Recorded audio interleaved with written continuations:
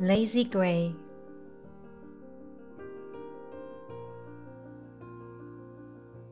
All the other squirrels called him Lazy Gray, which was really not a very nice name for a squirrel to have. But it fitted the squirrel, and I am going to tell you how he came to be called by such an unpleasant name. When Lazy Gray was born, there were 3 little squirrels in his family, but he was the youngest, and his mother thought he was the prettiest, and all the rest of the family used to wait on him a great deal, and his mother did not ask him to do errands or to climb trees or any other of the hard tasks that most squirrels have to do. And Lazy Gray took advantage of that kindness of his mother and his brothers and sister, and used to ask them to wait on him. When he was thirsty and wanted a drink of water, he would call to his mother and say, "I am thirsty," and she would take a nutshell and go down to the brook and fill it with nice cool water and bring it to him for him to drink. And sometimes he wouldn't even say thank you when he had finished. And he used to make his brothers go on long journeys through the woods to get a particular kind of nut of which he was very fond. And if they happened to bring him one that was not good, he would find fault with them and tell them that they did not know good nuts from bad ones. All through summer, he fooled away his time sleeping and lying in the sun, and never a single nut did he gather for himself. But when fall came and his 2 brothers were taken ill, his mother said that he would have to help her gather nuts, because she could not gather enough to last the whole family through all the long winter. Lazy thought it was very hard that he should be called upon to work for his brothers, even if they were sick. And he complained very bitterly about how hard it was for him to climb trees all day and store nuts.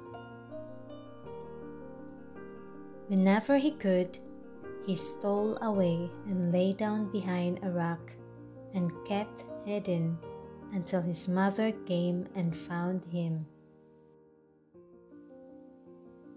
And then she would tell how, when it got cold and there was snow all over the ground and he was hungry, he would wish that he had been a good squirrel and had gathered the nuts while he could. But he did not believe her and said, "Oh, I have gathered all the nuts I shall want and I'm not going to work anymore." And then he would go to sleep again. Weeks passed by and it grew colder and colder, and the snow came, and all the squirrels began to draw on their stores of nuts. Lazy found that he got pretty hungry sometimes, and that the habit of eating and drinking all he wanted in the summer made him want to eat and drink all he wanted in the winter. And as he never thought himself self-denial, he ate all he wanted, and very early in the winter he began to see that the nuts he had gathered would not last him halfway through the winter, and almost before he knew it, his whole store was exhausted and he had nothing to eat. Then he asked his mother to let him have some of the nuts that she had gathered, and being a kind mother, she let him have as many as she could. but she still had to keep some for his sick brothers. When she would not give him all he thought he ought to have, he decided that he would go over to a neighboring tree and ask a squirrel over there for some of his nuts. In 4 weeks, he went from one tree to another begging nuts, until every squirrel in the woods hated to see him coming, for they knew he was going to beg for food that he should have gathered for himself. At last he became so much of a nuisance that all the squirrels in the wood held a meeting and decided that each one of them would give 2 nuts to Lazy, as they now all called him, and that he would have to live for the rest of the winter on the store they contributed, or else starve. When Lazy saw what a small store of nuts he would have to live upon until spring, he was frightened, for he had eaten almost as many nuts as there were there in a week. But he knew he had to make them last, so he ate very sparingly, and his sides began to be less plump, and his cheeks less full.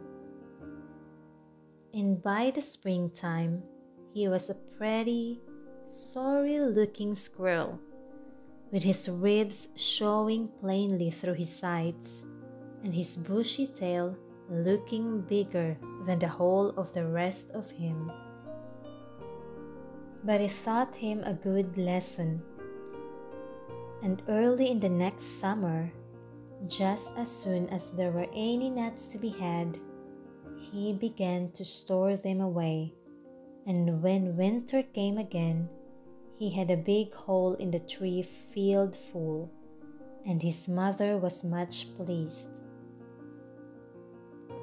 "You see," she told him, "how wicked it is not to provide for the future and store up things that are necessary against the time when you will need them."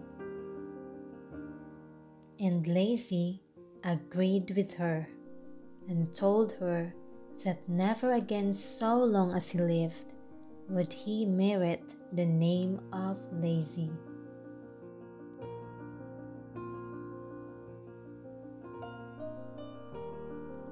The end.